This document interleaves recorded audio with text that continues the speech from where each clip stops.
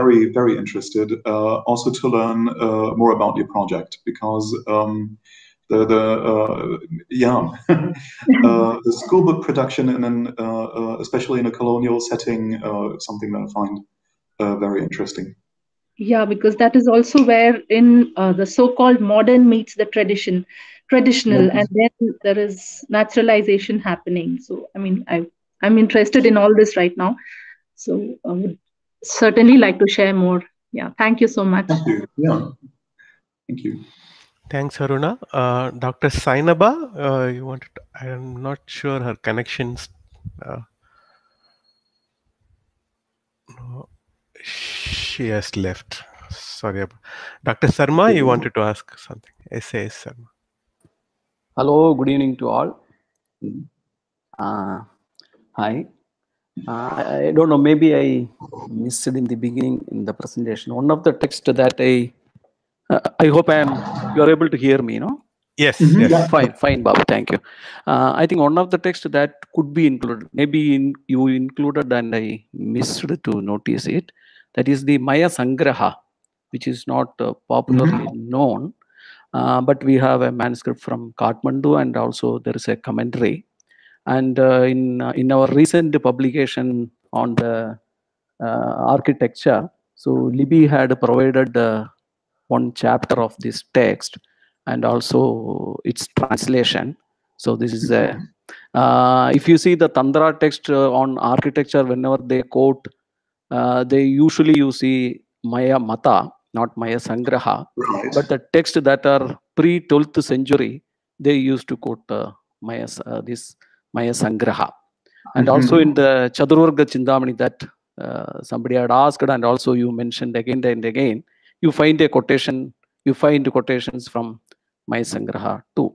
So it will be good to consider this text also in your list if it is not included.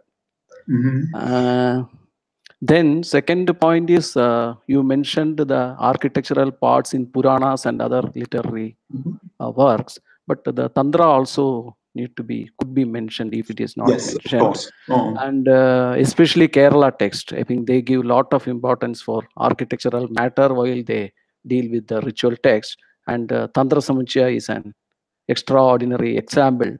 And if you are interested with the Vastu and architecture, you should see the work by one Malleya, published. Many don't know this publication. Malleya, published from Annamalai University. So he purely took up the second chapter of Tantra Samuchaya and worked on it, and there's a publication available that will be useful. Anyway, thank you so much. It was nice listening to you. Thanks a lot. Thank you. Thank you. Yeah. Dr. Sainabai, can you try? No, she wanted to ask something. She is from Trivandrum, from the Oriental Research Institute. So I was, but her connection, there is a network error. Okay. Anyone else would like to ask anything? Maybe for Babu, can I make one more point? Please do. Yeah. Yes, yes. No, because he mentioned about Manushyalaya Chandrika again and again. So the interesting part, what I found there is this author, the Nilakantha, is mentioning that he used Maya Mata Yugalam. He is telling. So in the beginning of the text, if you see, he is quoting more than 8-9 texts that he used for he used as source text for his work, and there you will find a term called Mayamata Yugala.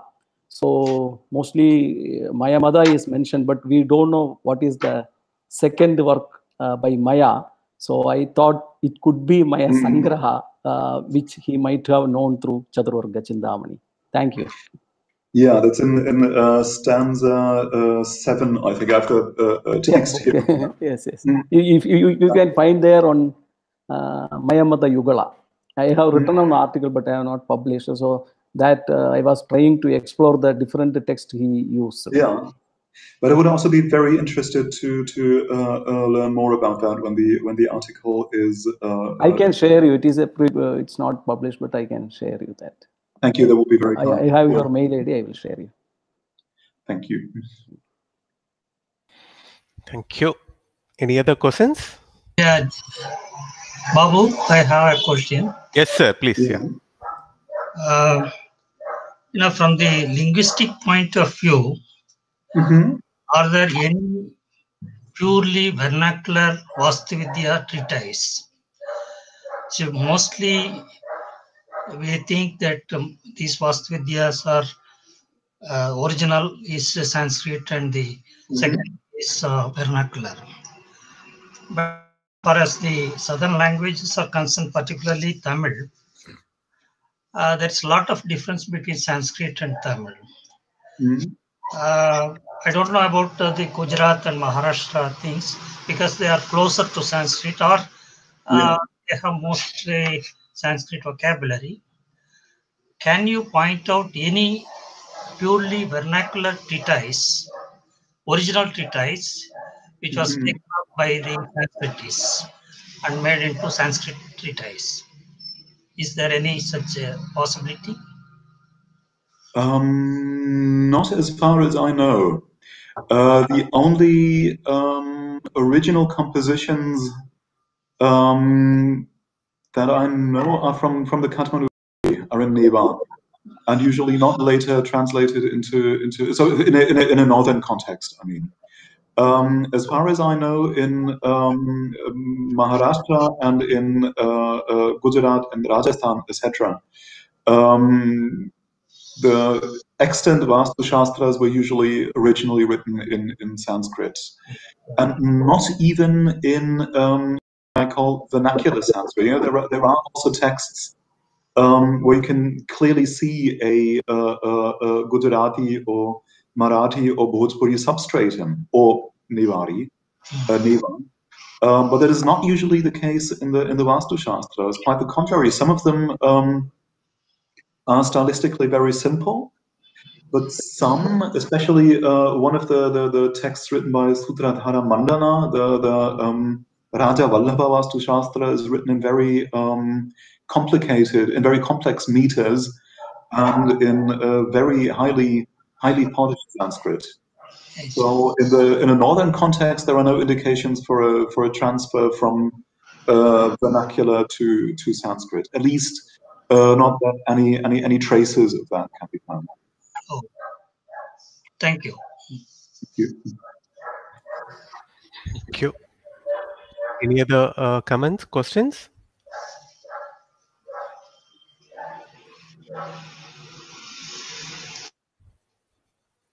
Suraj, want to ask something? Suraj worked on the Manusha Chandrika, and he still continues to work on that. Anyway, so thank you. So thanks for pointing out to the possibility of looking at Nevar and Odia sources. In fact, we are almost in the final stages of publishing a descriptive catalog of Odia manuscripts related to things. So there is a lot of it which is on the Silparatna Kosha and the Silparatna. So probably we will seek you out to see, if we can continue this conversation. And thank you once again for joining, and hopefully we'll be in touch. Roy, you want to say?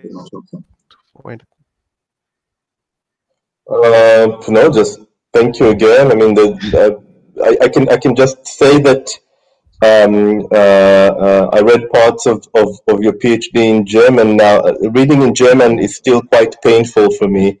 So the fact that I actually managed to read it means that it is a good and interesting thing, and I hope that sometimes some sort of English version becomes available for wider readerships.